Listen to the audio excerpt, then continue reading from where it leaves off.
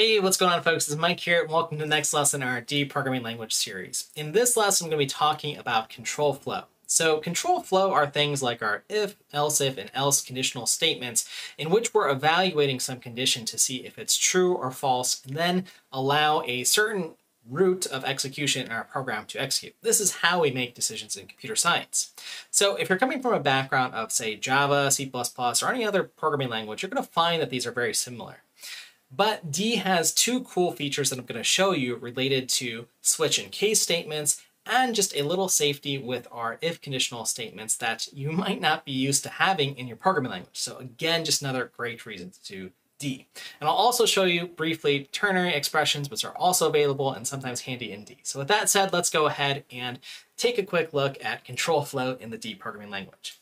So let's go ahead and dive into our code here and do an example here. And for this one, I'm going to use the double equal to test for equality between these expressions here. So 1, is it equal to or equivalent to 1 here? And I'll write out a statement if that's true, just so we can print it out here. And we see that this condition is true, so we execute the block of code between the curly braces. Now, we can do things in D like in other programming languages where if we just have one statement to execute, we can omit the curly braces. But I don't like to do that. I like to leave the blocks in personally. That's probably a good style. That's a preferred style that I would encourage you to use. Okay, so that's the if statement. Let's go ahead and take a look at else. So if this condition is not true for some reason, then we would say else, and I could write line here, 1 is not equal to 1. And in D, we use the exclamation point here and the equal sign to say not equal. So again, I'll go ahead and evaluate this, and we'll see that 1 is indeed still equivalent to 1. Let's go ahead and change our condition here. I'm going to change this to 2, and let's go ahead and change all of our numbers here so our printout makes sense. And I'll run this, and we can indeed see the logic. This time, the path that is taken is just this block of code here. Okay, so that should work as you expect, just like in many other programming languages. And then finally, we can have else if blocks, and we can have as many of these as we want to evaluate some other condition here. So let's go ahead and try something like this. So if 1 is greater than 2, let's go ahead and try this here. If, how about 1 is equal to 2? And then if that is not true, then, well, 1 must be less than 2 here. And we'll go ahead and write out our conditions again. Testing for 1 is equal to 2. And we've sort of covered our bases here. And this will fall into this final block here where 1 is less than 2.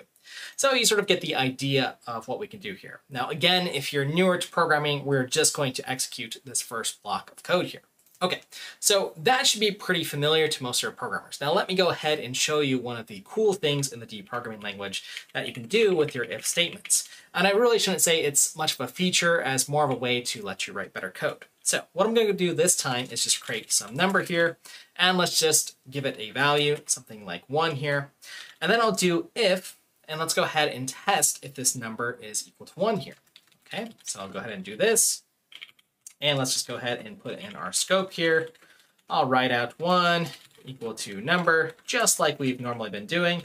And again, let's just go ahead and test this, and it works here. Now, something that I learned long ago in programming, which was very useful to me, is to put this number here on the right side. Because if I'm testing some condition here, I won't accidentally use only one equal sign here for assignment.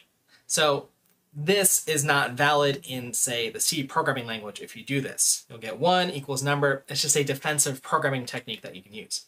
But if I go ahead and try to compile this, you will get an error in D saying assignment cannot be used as a condition, perhaps double equals was met.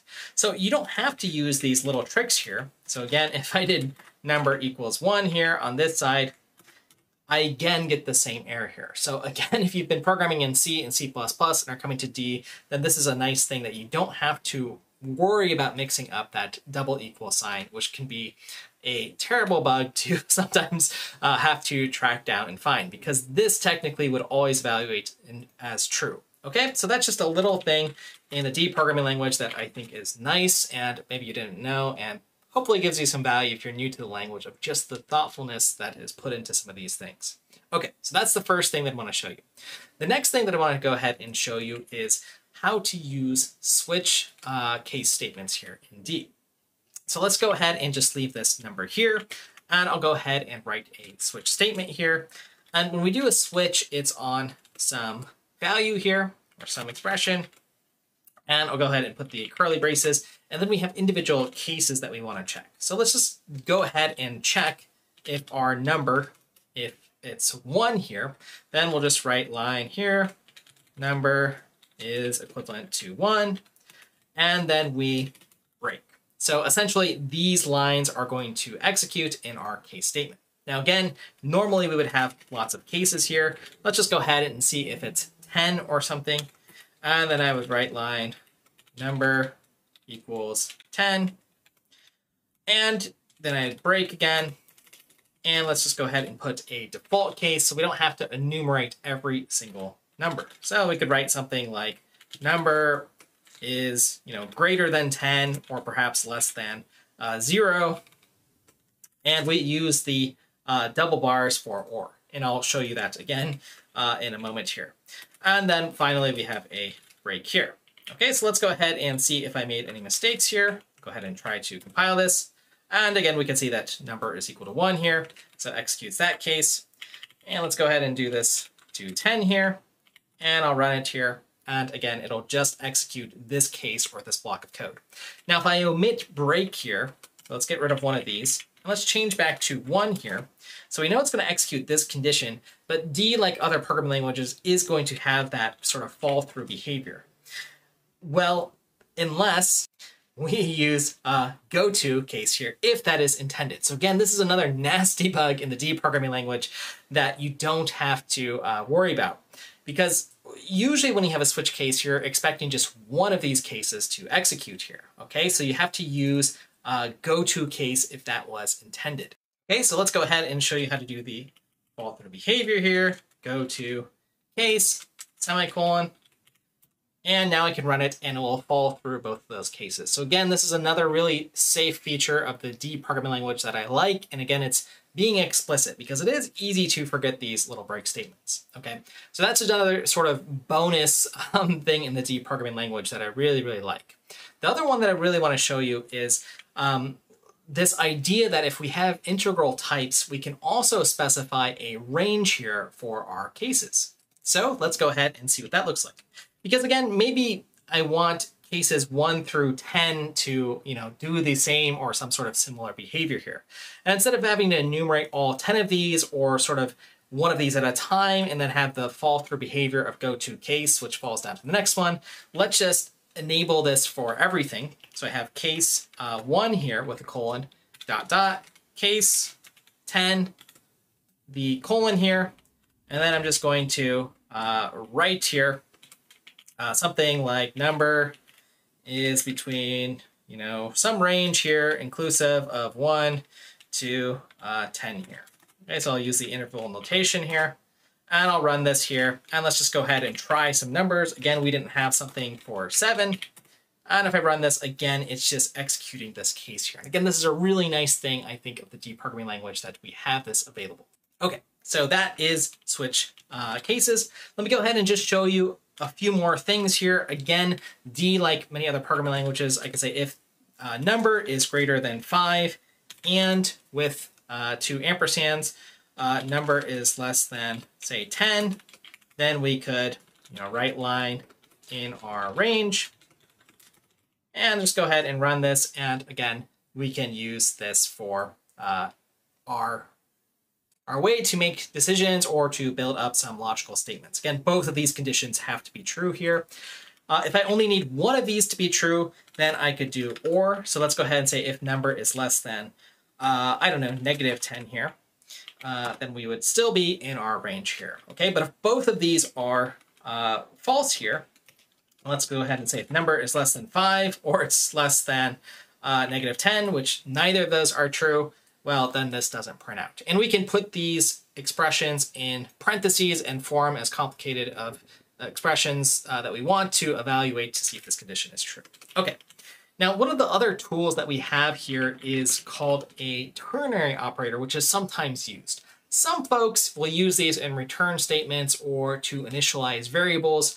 And I'll just go ahead and show you how to do this. So let's go ahead and just create some variable here. I'm just going to call it truth. And I'm just going to say it's true initially. Okay, so this is just a Boolean type here for truth. Now, what I'm going to do next is just say, hey, let's go ahead and make some decision here. And when I initialize this variable, I'm going to decide based off of some condition here, my truth variable. If it is in fact true, then I'll assign it a value of 99999, okay? And if it's not, then the other value that I'll give it is, say, -1 or something of that nature here, and then a semicolon. Okay, so now this is going to initialize this variable here based off of this condition here. Okay, so this is the ternary expression. This is the part that gets assigned here if it's true. This is the part here that gets assigned if this condition here is false. So let's just go ahead and write out our decision. And we can go ahead and see this here. And we get 9999. Let's go ahead and change this to false now. So now we'll take the false path, which should give us -1 here. And indeed, it does for our ternary expression. Okay, so that's pretty cool. Again, this should be familiar to folks who, if you use this in, say, the C programming language, that we have these things available. Okay, now the last thing I want to show you is a little bit of a tricky thing, and it might deserve its own video. So if you want, I can just comment below if you're interested in that, and I can go ahead and put this forward. But I want to go ahead and show you just something to be wary about with doing comparisons with if and else. So let's just go ahead and say that we have some value here. And I'm going to go ahead and assign it to value 5, or actually -5, because this is an integer, right? Its range could be negative or positive. But what if I create a unsigned integer here, and I'll just call it value 2, and let's just go ahead and assign it to the value 1 here. Okay, so we'll try something like this. Now let's just go ahead and compare this integer, which allows for signed values, and this unsigned value here. So if let's check if the value is greater than our second value. And even just to make this more explicit here, sorry, let's just go ahead and create this as negative value. And this one will be positive. Okay, so let's just check if our negative value is greater than our positive value. Okay, and I'll write line here, which is going to be a little bit backwards here, but negative is greater than positive. If this ever was to be true, let's go ahead and run it, and it indeed does print out, okay? So this is something we still have to be careful about in the D programming language. Now, there are different ways we could convert these types, say, to floats or something, or we could use, there's a checked int package that we could use, convert things to float, and then we'd also have to be wary about overflow issues, but this more has to do with an issue of unsigned versus signed comparisons, so sometimes we still have to be careful with the types that we have. And there's different types of introspection that we could do to check that these are the same types before comparing them, for instance. Again, these are just some things that we can do indeed to give us these tools, but we still have to be careful sometimes with our comparisons. So I just wanted to leave you with that. If that's something that's of interest that you want to see more of, how we fix this or deal with this in D or with some tooling, let me know in the comments below and we can go ahead and proceed further. All right, folks, so with that said, I hope this was a nice introduction to control flow. We learned some nice things about the D programming language, how it improves on other languages with doing tests for our qualities, not letting us do assignment. We learned about if, else statements, the switch case statements, how to enable fall-through behavior if we like, how to have ranges, integral ranges, that is, in our case statements, and then the ternary expression. So this is quite a jam-packed video. Go ahead and practice on your own to make sure that you understand these things. And with that said, we'll go ahead and see you in the next lesson, folks. And I look forward to seeing you there. Thanks for your time.